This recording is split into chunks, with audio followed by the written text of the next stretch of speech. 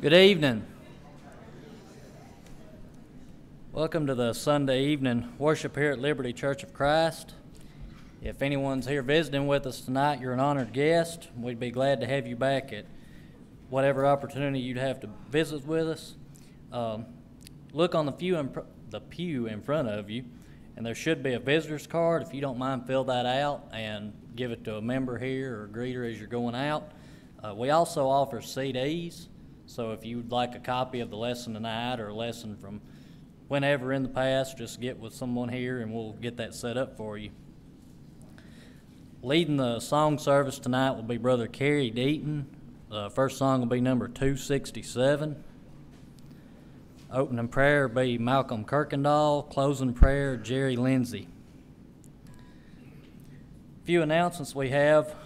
The Privilege to Serve sheet is on the back table back there by Ann's office, and if y'all get that filled out, we'd sure appreciate it, trying to get everything scheduled as far as assignments.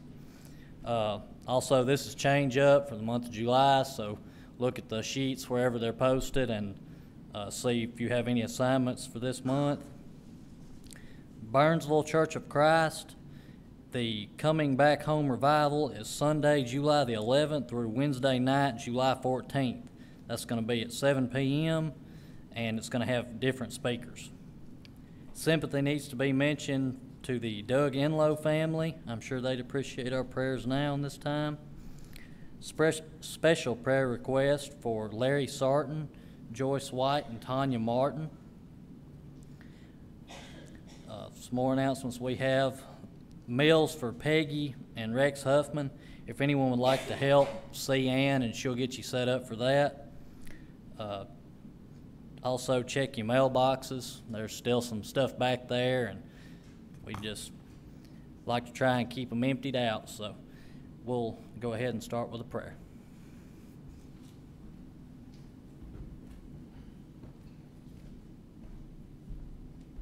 Let's pray. Our Father in heaven, we're so grateful for the many blessings of life. Father, we're especially grateful that you sent your only begotten Son back to earth so that we can have everlasting life. Father, we're so grateful for the blessings you've shown this country back in 1776 that we could get our independence, and we're grateful for all the blessings you bestowed on us through all these years. Father, we ask you to forgive us for sins. We ask you to go with us through the rest of this life, and then the life's journey, Father, we pray that you'll give us a home in heaven. That's our prayer in Christ's name. Amen.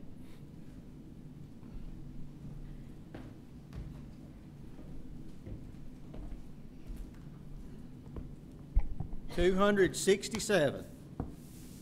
Sing verses 1 and 4. Just a few more days to be filled with praise and to tell the old story. Then when twilight falls and my Savior calls, I shall go to him in glory. I'll exchange my cross for a starry crown, where the gates swing outward never. At his feet I'll lay every burden down, and with Jesus reign forever. What a joy 'twill be when I wake to see him for whom my heart is burning. Never more to run, never more to die, for that day my heart is yearning. I'll exchange my cross for a starry crown, outward never. At his feet I'll lay every burden down, and with Jesus reign forever. Number 24. 24.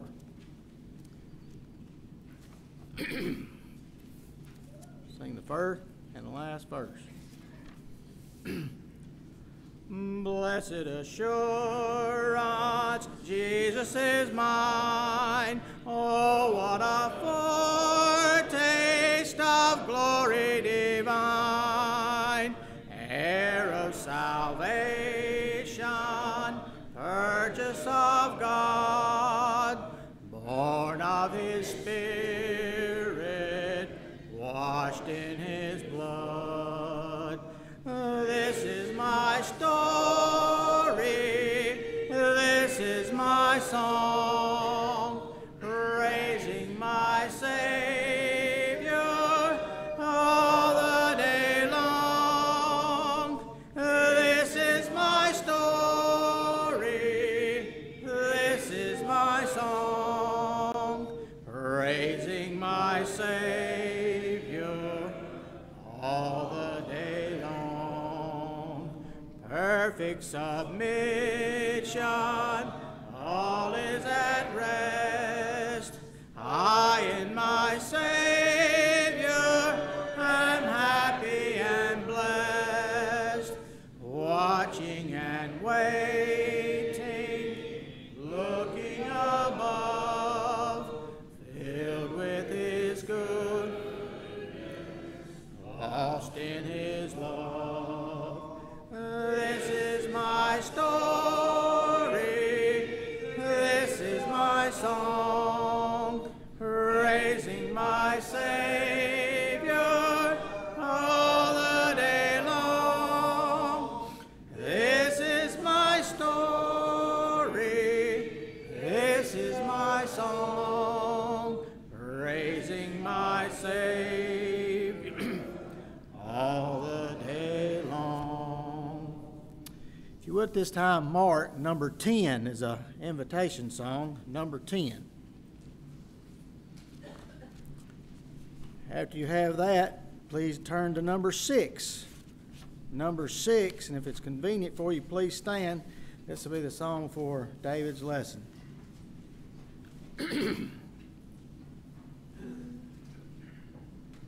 Anywhere with Jesus I can safely go. Anywhere He leads me in this world below. Anywhere without Him, dear, His joys would fade. Anywhere with Jesus I am not afraid. Anywhere, anywhere, fear I cannot know. Anywhere with Jesus I can safely go. Anywhere with Jesus I can go to sleep. Oh, when the darkening shadows round about me creep, knowing I shall waken never more to roam.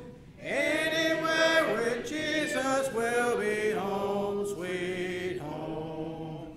Anywhere, anywhere, fear I cannot know.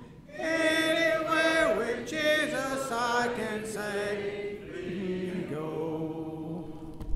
Brother David. Good evening. It is great to see everybody out tonight to worship God on this Independence Day, and hope you had a great day and got to spend time with family, or at least just relax from the busy schedule that we all live. I went to me and Deborah went to her folks, and I ate a hamburger, I ate a hot dog, I ate a Polish dog, and I went back for another Polish dog. So somebody said, how long are you going to preach tonight? Well, we're going to have a study tonight asking the question, are we sealed? Are we sealed? Hope you have your song books. I've marked an invitation song number 10, and we will be singing that song shortly. But I hope you get your Bibles. Everybody get your Bibles. We're going to be looking at several verses tonight to help us to look at the question, entertain the question, are we sealed? What I have on the board is an individual with a seal on his forehead. You know, that seal, we seal things. Kings, back in the day, they had a seal. Maybe it was in their ring, or maybe it was a little stamp, a rock or something, but it had a seal, and they would melt a little candle wax on maybe a letter, and they'd take this little seal, and they'd punch it in that wax, and that was the king's seal. And nobody opened that seal because it was the king's seal. If you broke that seal, then you were stepping over your authority. That's what the 7 seals are all about in the book of Revelation, with that roll that had those 7 seals. It was the seal of God, and nobody was worthy to open it except one, and that was the Lion of the tribe of Judah. And then when John turned around to see the Lion of the tribe of Judah, he didn't see a lion. He saw a lamb. So the lion and the lamb are the same person. And of course that was Jesus. And everybody goes to worshiping Jesus. Oh, you're so worthy, because you're worthy to take the scroll out of the hand of the one on the throne and to open those seals. And the 7 seals were opened, and the 7 trumpets and the 7 bowls, all in the book of Revelation. And when we see those, we look at this imagery. And as we look at that, we have an idea, or try to come up with an idea, what does all this mean? And there's 3 basic things that people look at when they look at the book of Revelation, how it means. Well, it's an historical viewpoint. The book's already been fulfilled. It was for those Christians in the first century. And you come up with ideas that maybe it was talking about Nero, the 666, the mark of the beast. If you calculate that out, it spells Nero Caesar. Or maybe it's talking about Domitian, another emperor of the first century. Others say, no, it's not a historical thing. It's an unfolding through history. Every time they crack a seal, that was this time in history. They crack another seal or blow another trumpet, that's another period of human history. And it goes all the way through human history, through 7 different seals, trumpets, bowls, and it culminates in the second coming of Jesus. And people who look at that say, well, the beast, the 666, the mark of the beast, that's maybe the Catholic Church or some other entity. And then there are others that say, no, it's not a historical book with Nero and Domitian. It's not an unfolding through history. It's all future. It all looks into the future, and it's something going to happen. None of the book of Revelation has been fulfilled. It's all about our future, and we're all going to get a mark of the beast if we're evil. And we're looking for what that mark of the beast is. Some people say it's going to be on your forehead and your hand, and that certainly means it's got to be a tattoo. You're going to have a tattoo on your forehead or on your hand before you can buy and sell product. Or if it's not a tattoo, it's got to be a UPC code of some sort where you scan it, and then it'll give you ability to buy something or sell something. And still others are saying, no, it's going to be a chip, a little computer chip that they can put on your skin and put on your forehead, and that's going to be the mark of the beast. Looking at it through these futuristic interpretation, you have to be very, very careful. I tend not to look at it as a future thing because it is only limited by our imagination. We can imagine it to be anything.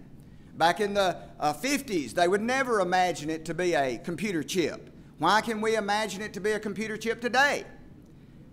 Because it's possible. It's actually possible. You can put a computer chip in your dog under his skin, and you can track him. You can put a chip somewhere on your phone, and you can be tracked. GPS can track you. You can find you anywhere. So now that it's possible, we think, well, there it is. But back in the 50s and the 40s, well, none of that was possible, so it was something else. Maybe it was a social security number. That's the mark of the beast. Maybe it was Adolf Hitler. That's who the beast is. Whatever generation you live in, you tend to say this is what it meant.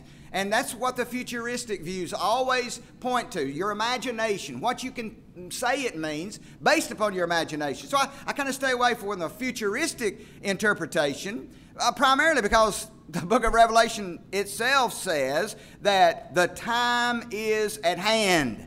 And that was written back in the first century. And he says, blessed are they that understand and keep. So that was written to the first century folks. They had to understand it. They had to keep it. And they certainly wouldn't have thought it was a chip or a UPC code or a social security number or Adolf Hitler. They'd have never understood it that way. So you have to be very careful about understanding it for some futuristic or and your imagination. So what is this mark? Are we sealed? Well, let's look at the the Bible, everybody go to the Revelation, chapter number 7. And we're going to see that the saved are sealed. Now, we're always talking about the mark of the beast goes on the lost. You know, people who are following the beast and the dragon and the false prophet, they're the ones that's going to get a mark. But did you not know that the saved are sealed? In fact, in Revelation chapter 7, beginning at verse number 1, these saved people were sealed first. They were sealed before the beast come up with any kind of mark. He basically just did a copycat and said, well, if you can mark yours, I'll mark mine. But the saved are sealed. Listen to Revelation chapter 7. Everybody get your Bibles and read it for yourself. I'm reading from the King James Version, but whatever translation that you like. It says, after these things I saw 4 angels standing on the 4 corners of the earth. And they were holding the 4 winds of the earth. They were going to let something go, that the wind should not blow on the earth, nor on the sea, nor on any tree. They're holding back judgment.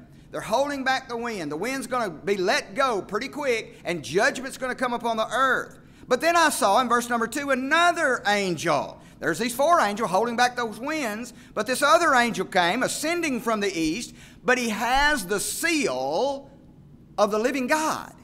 This is not the seal of the beast or the mark of the beast. No, it's the seal of the living God. And he cried out with a loud voice to these 4 angels, and to whom it was given, listen, to hurt the earth and the sea. They're holding those winds back that was going to allow judgment to come to the earth and the sea.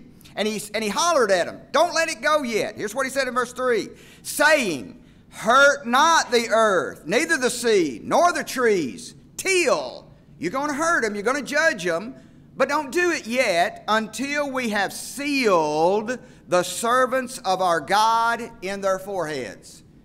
We need to seal the saved. And then he mentioned in verses 4 through 8 who is going to be sealed. It was 144,000. There were 12 tribes and 12,000 from each tribe, so 12 times 12,000 is 144,000. But then, after he sealed these 144,000, in Revelation 7, verse number 8, skip on down to there, after this, or verse number 9, I should say, after this, John, who's seeing this revelation to him, he said, I beheld, and lo, a great multitude, which no man could number, of all nations, not just the Jews. The Jews were represented by those 144,000. But then I turned around and I saw every nation, all the Gentiles. It's sort of like when John was told that the one that can open the seals of the scroll was the Lion of the tribe of Judah. But when he turned around, he saw the Lamb as it had been slain. The Lion and the Lamb are the same. Well, he looked at these 144,000, but then he turned around and he saw a great number. So it's the same. The 144,000 is the great multitude. And this great multitude was present.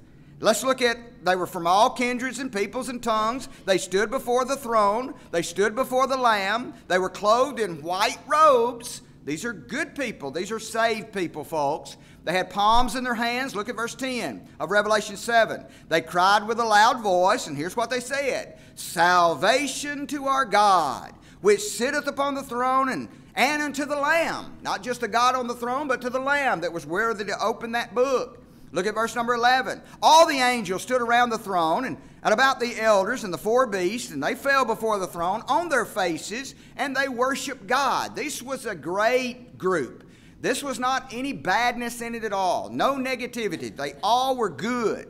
And they all said, amen, verse number 12. Blessing and glory and wisdom and thanksgiving and honor and power and might be unto our God forever and ever. Amen.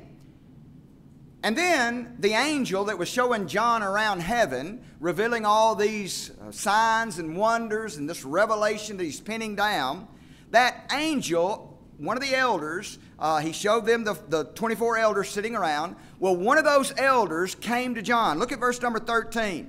One of those elders answered and said to John, to me, what are these which are arrayed in white robes? Who are all these people? And where do they come from? And here's what John said in verse number 14. I said unto him, Sir, thou knowest. That means I don't know. You know, but I certainly don't. Well, the elder told him who this great multitude was that praised God. Here it is. These are they which came out of the great tribulation, and having washed their robes and made them white in the blood of the Lamb.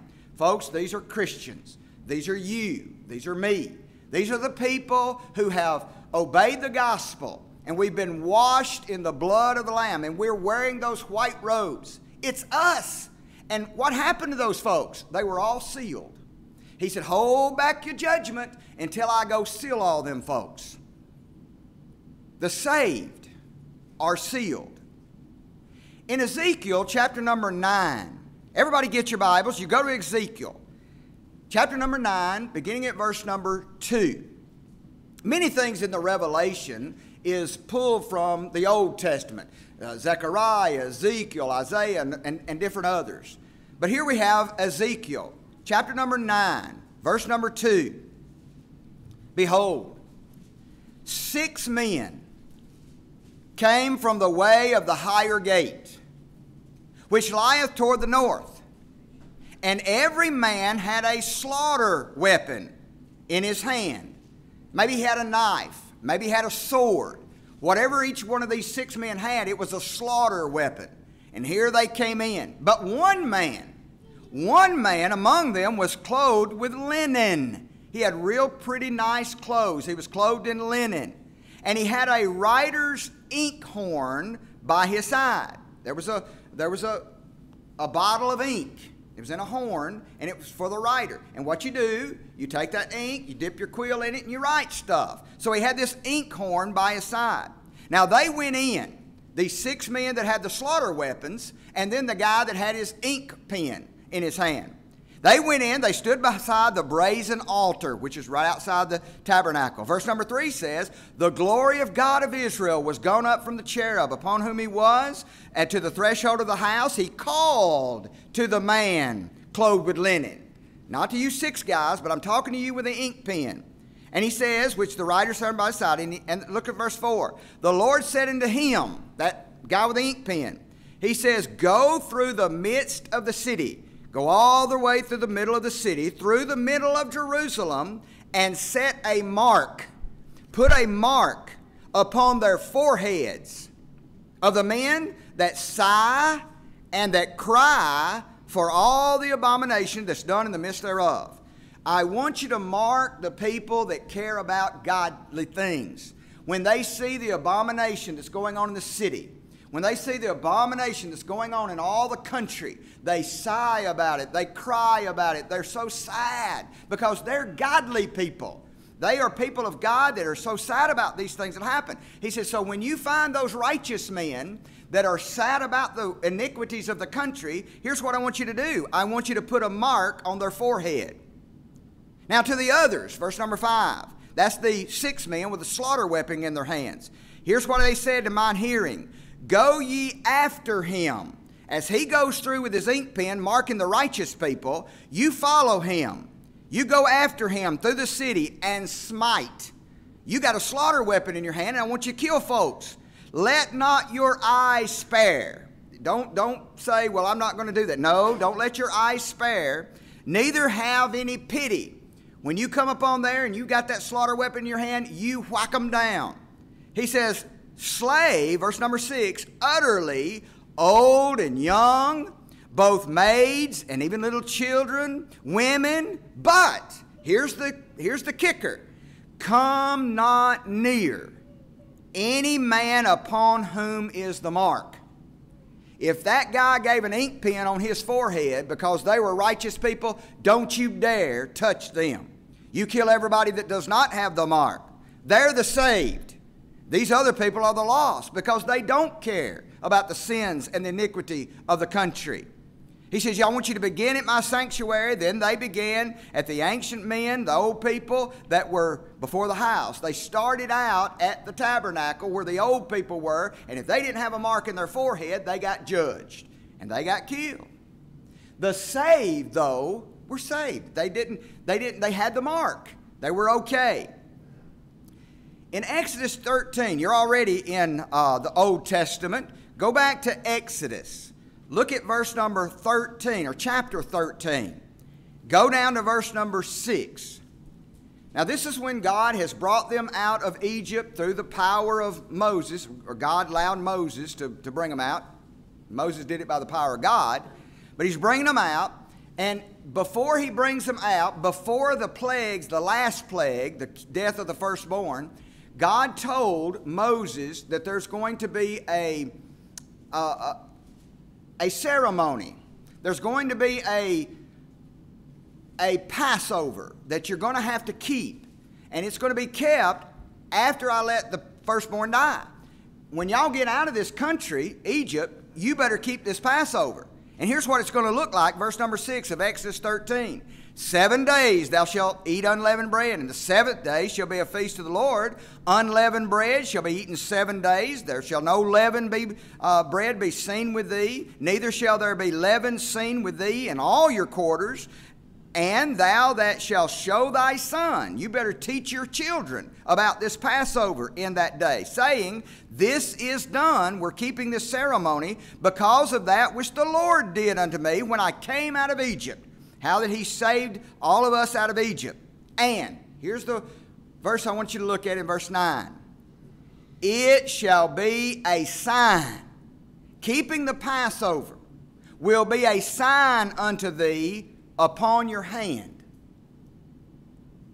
and for a memorial between your eyes, on your forehead, that the Lord's law may be in your mouth. For a strong hand hath the Lord brought you out of Egypt. Therefore keep this ordinance in his season from year to year. Every year you keep the Passover, and that Passover, keeping his commandment, is the mark on your hand. It is the mark on your forehead. Keeping the law of God is the mark. Exodus 13, skipping on down a little bit further to verse 15. It came to pass, when Pharaoh would hardly let us go, that the Lord slew all of his firstborn in the land of Egypt, both the firstborn of man, the firstborn of beast even. Therefore I sacrificed to the Lord all that opened the matrix. The firstborn child is going to belong to God, being males. But all the firstborn of my children I redeem. I'm going to save them. And if you do that, give me your firstborn to be saved. Here's what I'm going to do. Verse number 16. It shall be for a token upon your hand, and frontlets between your eyes, on your forehead. For the strength of the Lord, he hath brought you out of Egypt. Now this was not literal.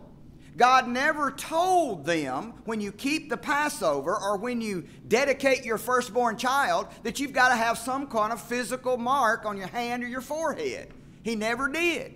He said the fact that you're keeping the commandment of the Passover, the fact that you're keeping the commandment to give your firstborn to God and dedicate him to God, that in and of itself is the mark on your hand. It is the mark in your forehead. Now, Jews, throughout the years, like humans would do, tried to make it literal. They made themselves little boxes out of leather, and they put it on their forehead, strapped it around their heads, and there's this little box, and they would write writings, scriptures, in and roll them up and stick them in this little leather box. And this is called a phylactery. You've heard that many times in the Bible where it says they make broad their phylacteries, big boxes on their heads, so everybody can see them coming. Oh, look how righteous he is. Look how special he is. He's got this phylactery, this box on his forehead, and that's saying that he's keeping the commandments of God. God never told them to put a phylactery on their forehead. He never told them to put a box on their on their forehead. What he's saying is, the very fact that you keep my commandments is the mark on your forehead. That's who's going to be saved.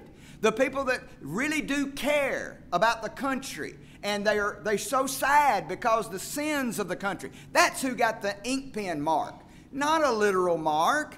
He's saying you care about, you have a heart for godly things. That's who's got the mark. That's who are sealed. Being in your hand represents your action. If you're going to do anything, you do it with your hand. Whatsoever your hand findeth to do, do it with all your might. When you obey God, that's the mark in your hand. Being in your forehead is your knowledge, it's your belief, it's your thoughts, it's your allegiance, like we talked about this morning.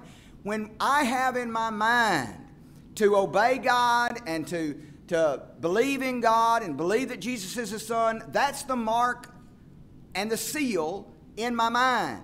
And then when I go out and obey the gospel and I do what God tells me to do, that's the mark in my hand. So our belief systems and our actions, that's the mark. And who gets that mark? The saved get that mark. Not no physical mark. We're not looking at, we always talk about the 666 and the chip. We're always looking for something physical. Where do you find the mark of the holy people? Who's talking about the mark 777, maybe? Who's talking about the mark of the... Nobody. Nobody in all of these books and all these folks who are talking about the end times and the mark of the beast and 666 and the chips in your hands and forehead, they're all talking about the mark of the beast, but nobody's talking about the mark of God. They're not saying that you got a physical mark. No, because they understand being sealed by God is spiritual. So if being sealed by God is spiritual, then why not being sealed by the mark of the beast? It's not physical. It's a spiritual thing, as we'll see shortly. Having the Word of God in your heart, in your life, that's your mark. Everybody, you're in the Old Testament. Look at Deuteronomy chapter number 11. Deuteronomy chapter 11, look at verse number 18. Therefore, shall you lay up these my words. Put your words where? In your heart. Not literally on your forehead or literally on your hand. Put these words in your heart. Bind them for a sign upon your hand, that they may be frontlets between your eyes, on your forehead there. Verse number 19, you shall teach them to your children. You're going to speak of them whenever you sit in your house, whenever you walk by the way, when you lie down at night, when you rise up in the morning. And thou shalt write them upon the doorpost of your house. Nobody's talking about doing that. Write scriptures on the doorpost. They understand, they mean that the words are spiritual. And they're in your heart, they're in your mind. They're not on your gates or on your doorpost, physically in your box on your forehead. No, you are saved and sealed through the Word of God that's in your heart. Deuteronomy, you're already in Deuteronomy. Skip back to verse number 6. Or chapter number 6, verse number 6. Here it is. These words which I command thee this day shall be in your heart and in your house, when you walk by the way, when you lie down, when you rise up, and thou shalt bind them for a sign upon your hand, and shall be frontlets between your eyes, on your forehead. And thou shalt write them upon the posts of your house and on your gates. Folks, the mark of God is spiritual. It's in your hand and forehead, but that's not physical. Nobody's looking for a physical mark of God on your hand and forehead. Everybody understand that it is spiritual. So how are the saved sealed? Well, 2 Corinthians chapter 1, verse 22. Go to the New Testament now. 2 Corinthians chapter 1, verse 22. Who, God, hath also sealed us, the saved. We are sealed. Is it in our hand? No, I don't see a seal in my hand. Is it in my forehead? No, it's not there. How did He seal us then? He gave us the earnest of the Spirit in our hearts. If we have the Holy Spirit in our hearts, in our minds, then we are sealed.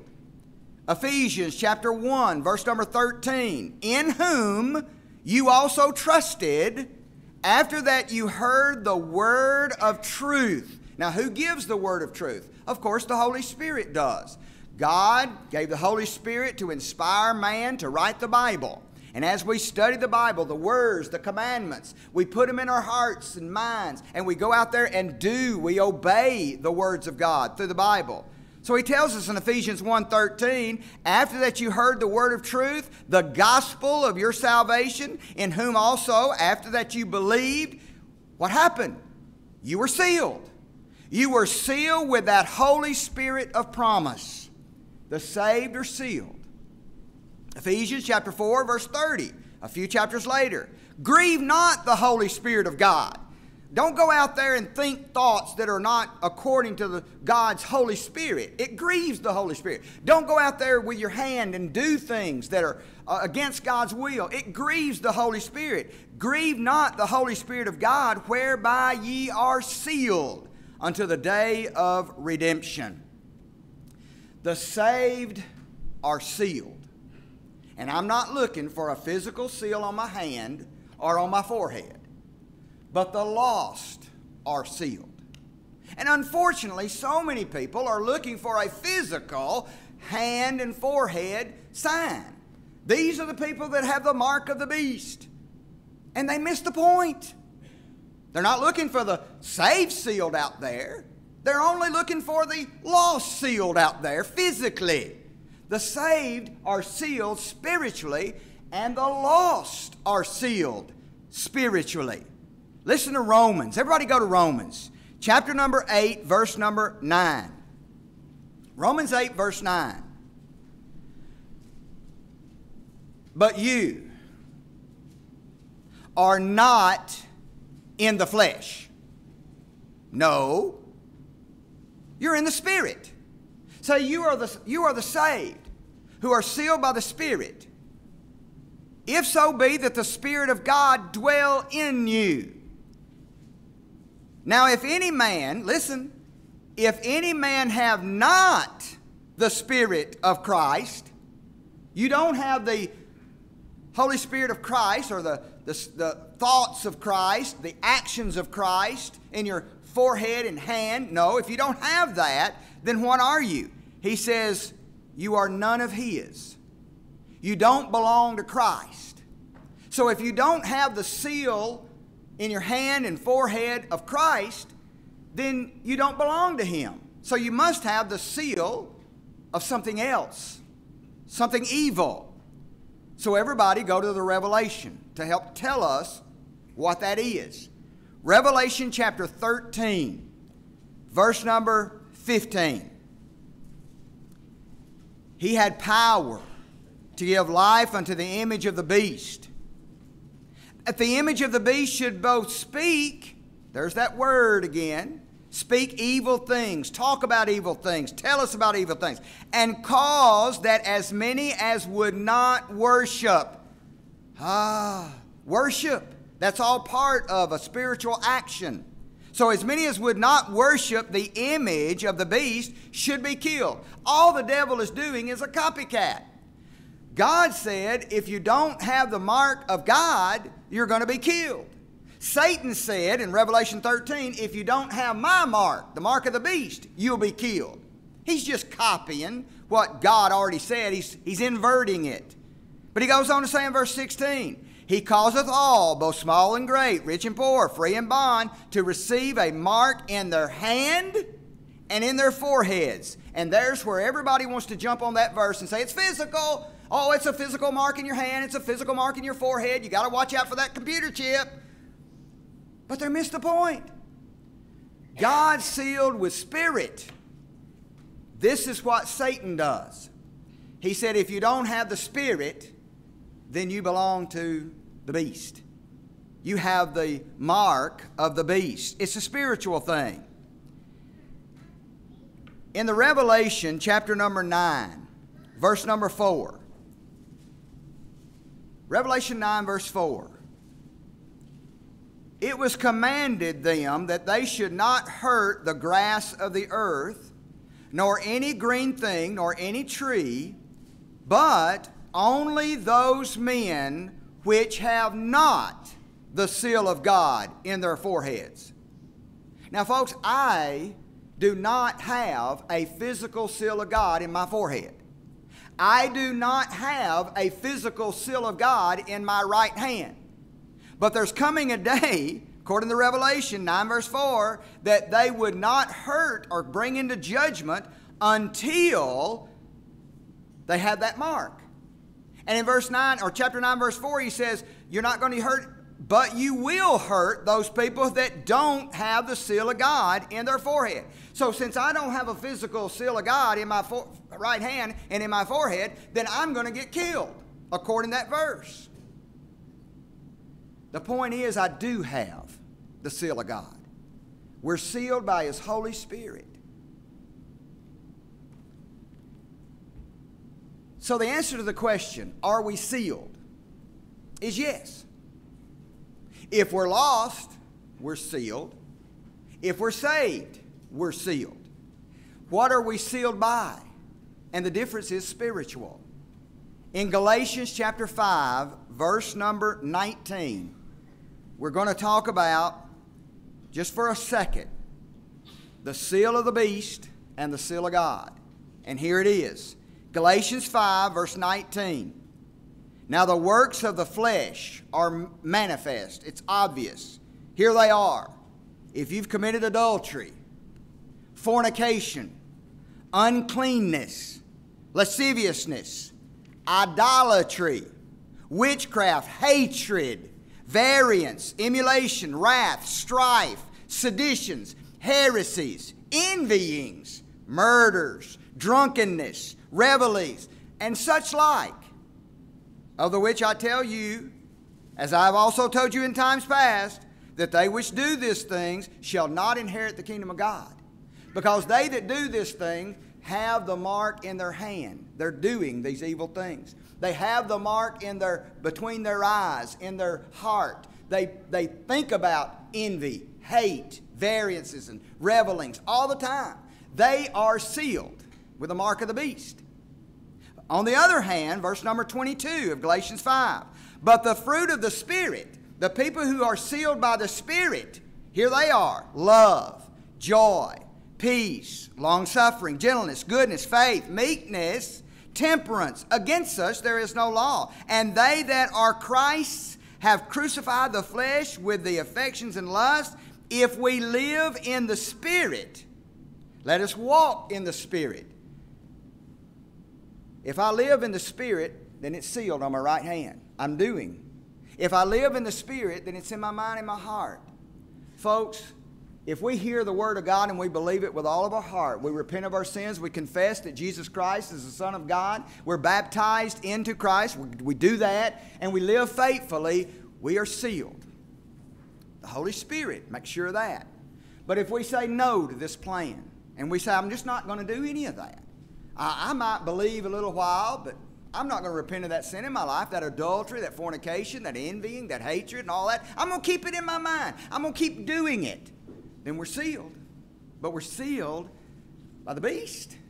It's a spiritual thing. Now, if somebody comes up and says, David Conley, I'm going to put a chip in your forehead, I may say no. I'm not taking that chip. Now, not for reasons of spiritual things, but maybe there's some things, other things I won't take it for. But we got to understand, what's in our forehead and what's in our hand is what we do, what we think, what we believe. If you're here tonight and you want to be sealed, you're going to be sealed. We're all sealed. The lost are sealed, the saved are sealed. But if you want to be sealed by the Spirit of God and walk after the words of His commandments, you can come forward. We'll baptize you tonight. We've got the water ready. It's warm. We've got clothes ready. We'll baptize you into Christ for the remission of your sins. You raised to walk a new life. You will be sealed. You will be marked spiritually. But if you say, no, I'm not going to do that, you'll be marked. That's true. You say, well, I've been baptized. I've obeyed this, but I've fallen away. I've gotten away from God. You need that mark back in your hand. Do it. You need it back in your mind, believing. Why don't you make the decision to be sealed? Oh, we're all sealed. The big question, the real question, is what seal is in your hand? What seal is in your forehead? Be sure it's the seal of God. Why don't you come while together we stand and sing? The voice of the Savior says, come. The cross where he died is in sight. Now at the cross there is room. Are you coming to Jesus tonight? Are you coming to Jesus tonight? Are you coming to Jesus tonight? The bride and the Spirit in night.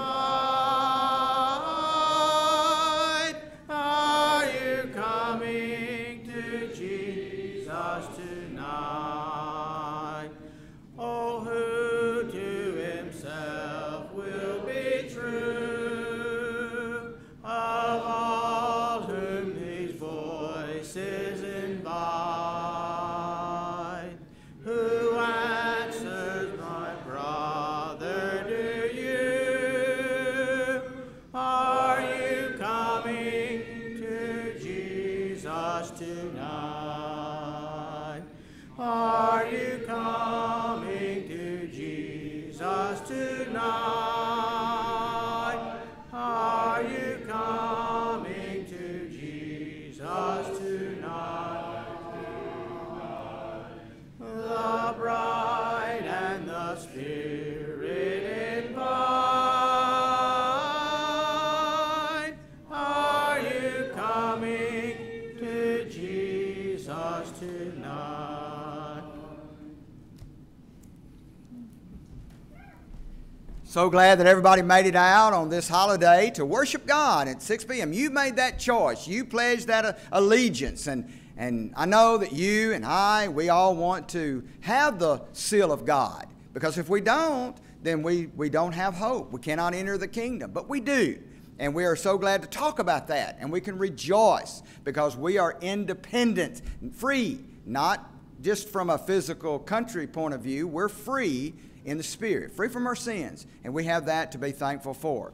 If you're here tonight and you haven't had an opportunity to take the Lord's Supper, that's something that we do every Sunday. We sing, pray, preach, take the Lord's Supper, and give. Those 5 things. And if you haven't had the opportunity, go to the room to my left and your right, and somebody will serve you there following the closing prayer. So good to see everybody out tonight.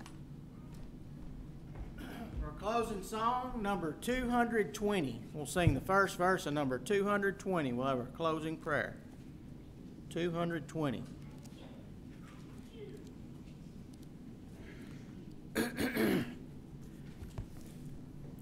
Take the name of Jesus with you, child of sorrow and of woe.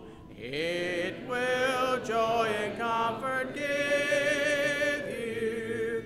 Take it then where'er you go. Precious name, oh how sweet, oh power and joy of heaven. Precious name, oh how sweet, oh power and joy of heaven. Oh the precious name of Jesus, how it thrills our souls with joy when his loving arms receive us, and his songs our tongues employ.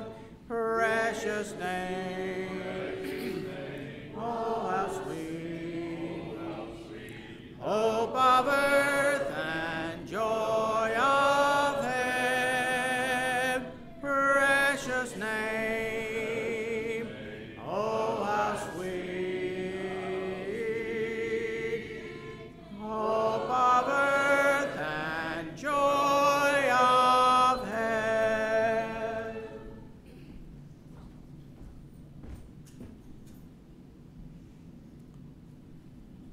Heavenly Father, we're indeed thankful for this another Lord's Day. We're thankful that we've had this privilege to come and worship you in spirit and truth. Heavenly Father, as this is another 4th of July holiday, we ask you to protect the ones on the road, keep them safe, get them home safe. Forgive us for all of our unforgiven sins, guard, guide, and direct us, and give us a home in heaven with thee. I ask these blessings all in Christ's name. Amen.